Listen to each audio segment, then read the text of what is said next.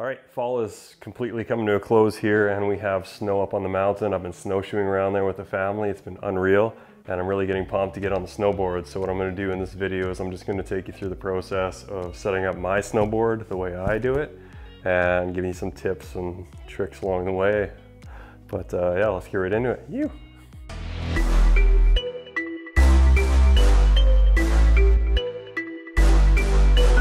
So I try and adjust my board.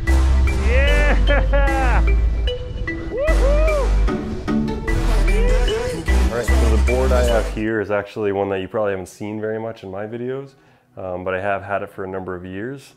The reason you don't see it in these videos very much is because it's a regular width Arbor full camber Iguchi Pro model board, and it's an amazing board. I love it, and I've absolutely been a really big fan of it on like harder snow where my toes and heels don't dig into the snow very much because it's a little harder. So I can get away with riding a board that is not a mid-wide board like my Arbor Coda rocker is.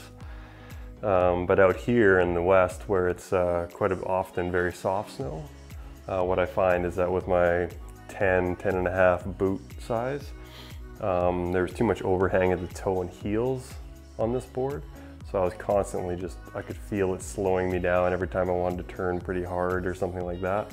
So I actually never rode this board very often. I was thinking of selling it this year, but what changed my mind is that I actually updated my snowboard boots this year, which I am pumped for. And the reason for that is kind of twofold. My other boots are 10 years old, which is ridiculous, but I ski and snowboard, so they don't get that much use. So they were doing okay, but at the end of last year at Sunshine, I was riding with a buddy and I found this like little typical morning hard shadowy area that had a little steep up, and it actually kind of almost stopped me in my tracks, but I recovered and just felt a big tweak in my left ankle, which just meant I rolled it a little bit in the boot, which I'm not a fan of, and I'm too old for those types of injuries.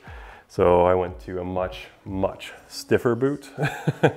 And the added benefit of going to a new stiffer boot is that the technology is clearly going to be a lot better. And the length of the sole is about an inch shorter, even though it's the same size 10 boot, 28.5 Mondo. And yeah, super pumped for that. So what that means is that when I'm riding this board, I have half an inch less on both sides that are going to be overhanging. So I'm really pumped for that. It means I can ride this board a lot more. So I'm going to set this one up first of all this year. Anyways, that's a lot to talk about. Let's get into the gear that I have here. So this is how I keep my snowboard stuff over the summer. I just take everything off. I wipe it clean with a cloth, and I make sure everything's dried out completely before I'm putting it away anywhere. And cleaning up all the edges, adding some wax to the base sometimes. Let everything air out on the inside so there's no moisture kind of getting in anywhere, especially where the metal stuff is. So in the base plate you have the screws, or I guess bolts, that go into the board inserts here, and those typically get rusted very easily. You're probably super aware of that. These are a few years old and there's rust on them already from the last season. What I'm going to do this year, which I haven't done before but I think is a no-brainer, is actually add some bike grease. So this is what I use on my mountain bike and road bikes. Any of the bolts on there, aside from I think just the brake, disc brake rotors. I don't use this on there. But pretty much every other bolt or through axle gets that because it's metal on metal contact. You don't want moisture getting in there, and you want it to be smooth in and out when you need to adjust things, which I don't see why it wouldn't work here, right? Metal on metal. So I'm gonna be using a little bit of that. That's my little secret sauce this year. Yeah, so then the other thing I got here is just a Phillips head screwdriver. And the Phillips head screwdriver is nice and fat at the end. Basically what you want to make sure is that it's the right size for the insert on your bolt. You don't want to be stripping these out, especially if they're tight in there after the summer of being on your board or something like that. You just want to make sure no matter what bolt you're ever using, you want to use the right tool to fit in there properly. And for me, it's the Phillips head screwdriver I kicked across the floor. So Bindings I got on here are the, I think they're medium Arbor hemlock bindings. They've been good. They've been showing some wear on some of the bigger straps there, but that's kind of it. The only other thing I have is a tape measure to make sure the width of my snowboard bindings and position is correct from tip to tail. And yeah, then I'm throwing my bindings and everything on the board. All right, let's get started here. First thing I'm gonna do is I'm going to grease those bolts.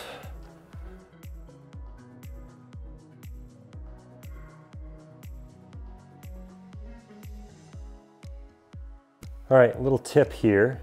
If you do find that you're really keen on trying to get this little bit of surface rust off, what you can do is you can put these just into a container with Coca-Cola Classic, and it will take that rust right off in a number of hours, or if you leave it overnight, it'll take that rust right off. I can't promise it won't take the paint off too. I've only used it with chains, but that's pretty incredible that that stuff we put in our bodies will disintegrate the rust on these things. Just a little tip. I don't want to risk taking the paint off though. All right, so you want to set the board up kind of how you stand, just so that it's a little more intuitive when you're putting on the bindings. And for me, this is how I stand. So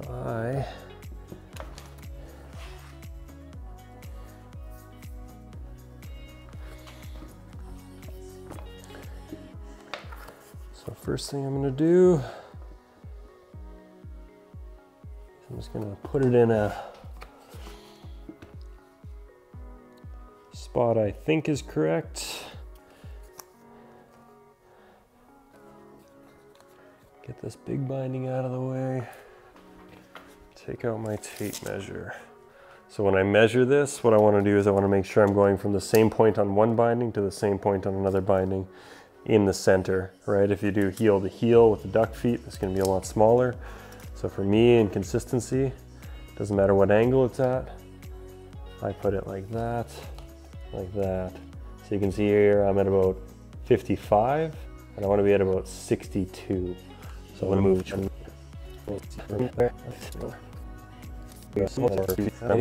to center, just 62 now, which is the stance I like. And then now I'm curious, center to the back is about 42. Center to the front, it's about 43, which is what I want. I want a tiny bit more nose and a little bit less tail. That gives me a nice stance. 12 degrees on the back, out, and 18 degrees, so one tick past the 15, 18 degrees out the other way.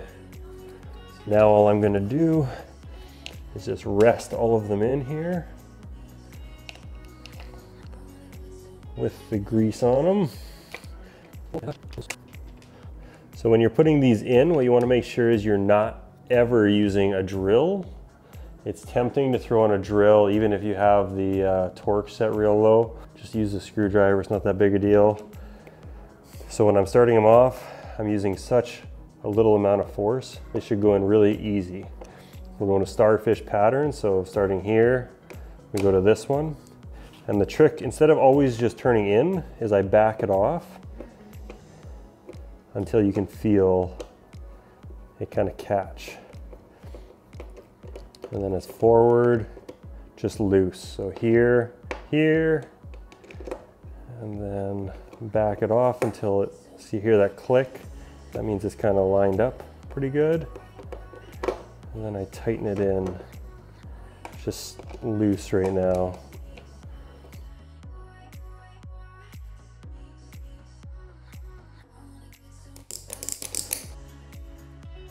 While it's nice and tidy like this, I like to check all the bolts and screws on the outside. Some you'll need the Phillips head or whatever tool you need.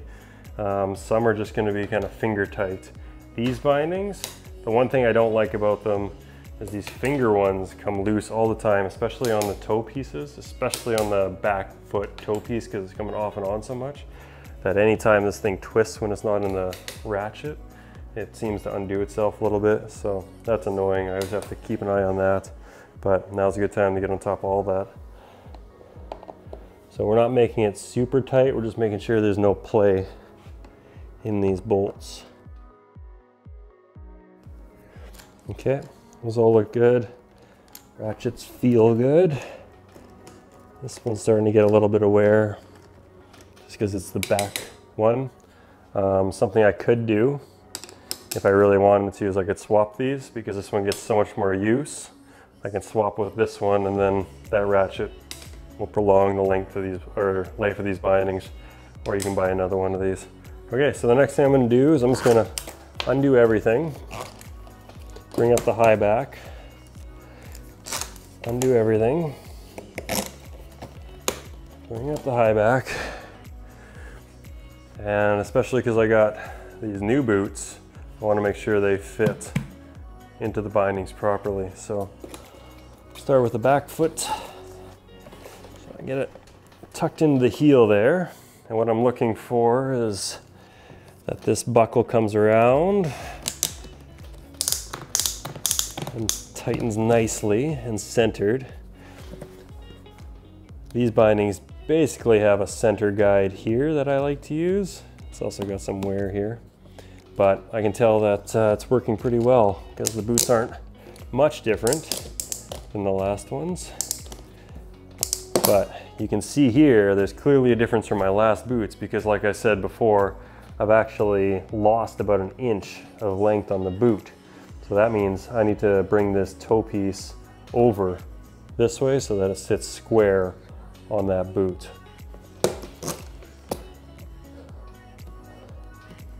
So that means I just need to unscrew this by hand. That brings this free, and I can move it over, see if that's gonna work. Yeah, so just one more over. Should be plenty, but it doesn't take any time to do another one if I have to. So let's see here. Let's tuck that in.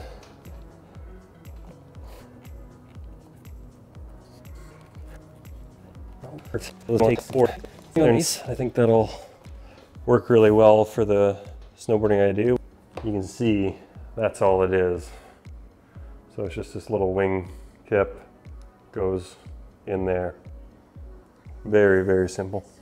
There you go. That's it. We're ready to go for the season.